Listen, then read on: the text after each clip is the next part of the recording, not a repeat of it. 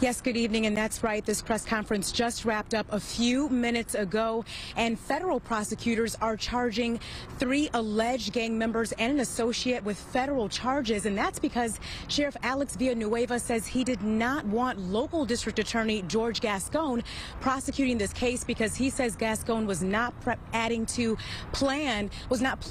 add gang enhancements. Now, take a look. We want to show you the names of these suspects. The suspects are identified as 29-year-old Luis Alfredo de la Rosa Rios, 22-year-old Ernesto Cisneros, 34-year-old Jesse Contreras, and 18-year-old Haley Grisham, who is the girlfriend of one of the alleged gang members. And at a federal level, they're charged with violent crime and aid of racketeering, which carries a potential death penalty and minimum life sentence in federal prison with no parole. And Sheriff Villanueva says they did not want District Attorney Gascon prosecuting this case. Take a listen.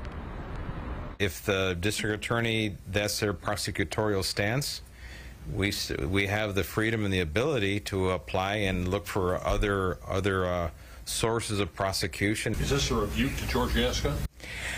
I think it speaks for itself, really.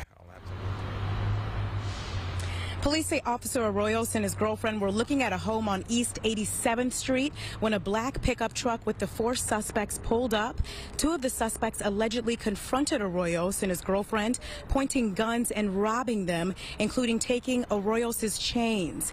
And after taking the chains, police say Arroyos and the suspects started shooting at each other, and Arroyos died from his injuries. Now, he was off duty when the shooting happened, and his devastated mother told us Wednesday Arroyos wanted to be an officer since he was a child. Take a listen. Somebody say my son is died, passed away. It's terrible for me. He say always, I want a police, I want a police. He go to Berkeley, he graduation for honors and everything. Wow. But he say always, he say, I want a police, and he's police.